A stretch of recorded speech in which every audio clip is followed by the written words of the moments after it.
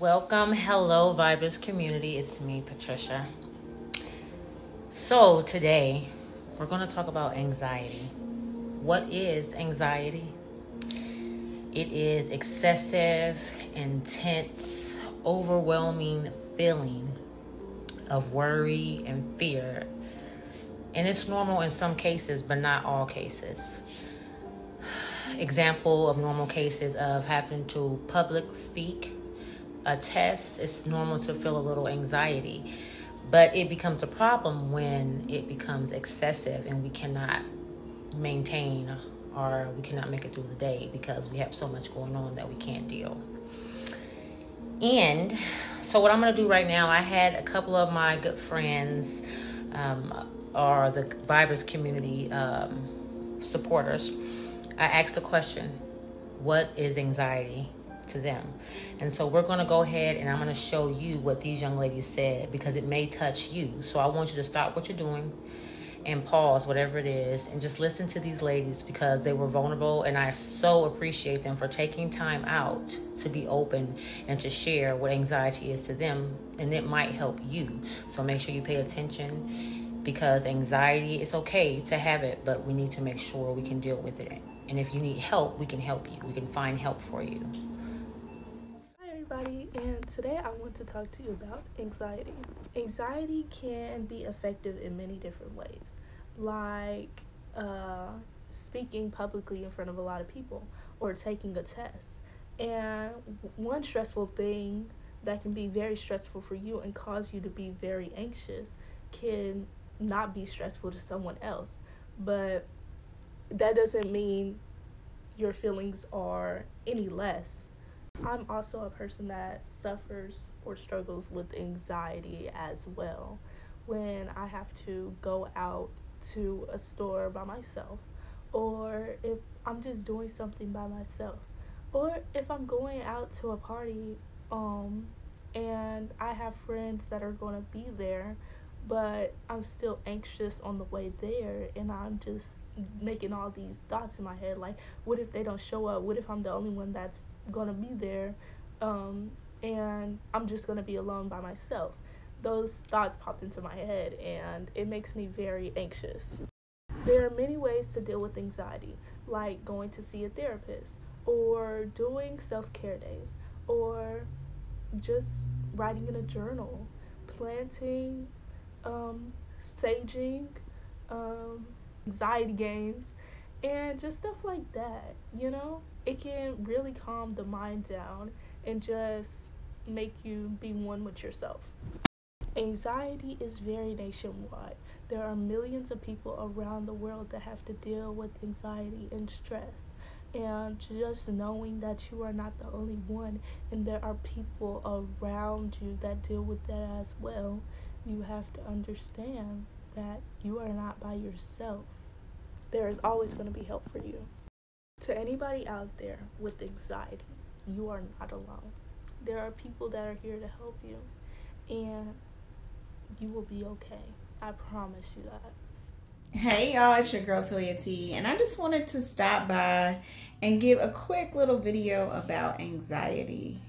Anxiety for me is, I think, not having the ability to control a situation and not really trusting the people around me to step in a way that I think I would trust. I think what has helped me to deal with my anxiety more is my relationship with God, and just knowing that even the birds don't worry about where their next meal is going to come from. The birds don't worry about how they're going to have a nest for their babies. Like, the birds are provided for. So if the least of us in the birds are provided for by God, why won't he provide for you? So if nothing else, trust God. Try some artistic forms to help with your anxiety, because there are so many things that just help us to just zone out and go into your Zen place. And candles are great for that. So with that, have a good evening. Hi, so my name is Aspen Mo. I am the founder of nonprofit Hidden Gems. So the question was, what does anxiety mean to me? I have such an interesting relationship with anxiety because I'm 28 years old and I feel like I'm really just starting to understand what anxiety is. So I started to have anxiety attacks about maybe a year ago when I was like under stressful situations. Mainly I was taking a course, like a very high intense course. And every time we had a test, I would have like these panic attacks where like I couldn't breathe. I had to go outside and step. And I was just like, that's crazy because I've never had anxiety before this. I never thought that I experienced anxiety before that. That's what I thought anxiety was, those panic attacks that I was having. I was like, I'm 27 years old. Now I'm all of a sudden having anxiety attacks. So that was what I associated with anxiety, was not being able to breathe, passing out, like getting anxious, things like that. But I have such a new understanding for anxiety now. Like the more I grow in my business and meet people, other entrepreneurs, the more that I self-educate and just go into these spaces where people are sharing their experiences and knowledge on like mental health and things like that, I realized that anxiety is so much more common than you think. Like, it doesn't have to be in the form of a panic attack or like some big thing where you can't breathe. Anxiety can be something as simple as just not being able to show up as yourself in that moment for whatever the reasons may be, for varying reasons. Like, I thought that I was like an extremely shy person growing up, which could be true. I could have, was shy. But now I understand that what I was experiencing a lot of times was anxiety, social anxiety.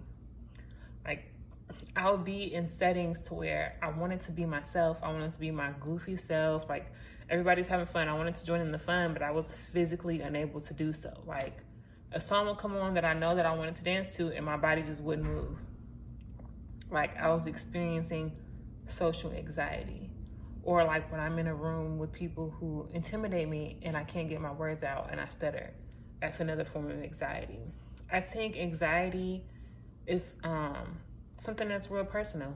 Like, it's hard to put a definition on it, but it's whatever makes you feel out of place and make you feel like you can't show up as your whole self in that moment because something is you have a mental block. Something is restricting you from being yourself. That's what I associate with anxiety. Or also, triggers for past trauma can be associated with anxiety. Like, you ever just had a thought of something that happened and like your heart start pounding and you start sweating? It don't even have to be a present threat, but a thought back, or like the sound of someone's voice or whatever it may be, a song reminds you of something, and then like your heartbeat skips, you stutter. That's anxiety too. So it's really personal, whatever it means to you, and you always have to find ways to cope. Find ways to cope when you have those feelings, because that's the only way you'll get over it. Whatever it is for you, it could be ice cream, it could be watching a movie, it could be having some wine, it could just be taking a moment to breathe. Whatever you need to do to cope with that, with those feelings, do it, because you deserve it. So anxiety for me, especially as a new business owner, is critiquing every little thing that I do. Like, for instance, trying to figure out like where I should start, as far as like getting my products so that I can like have them on hand, or should I just do everything online? It's just like telling myself like I can't do this until I do this, like trying to make sure I have everything perfectly before I step out. So anxiety is what stops you from taking that leap and stepping out on faith to get things going, especially for like a small business owner. So what I'd say is just do it, just step out, take that step. Don't let anxiety get in the way, because it always will try to. It's something I've struggled with for a while, but I've learned that.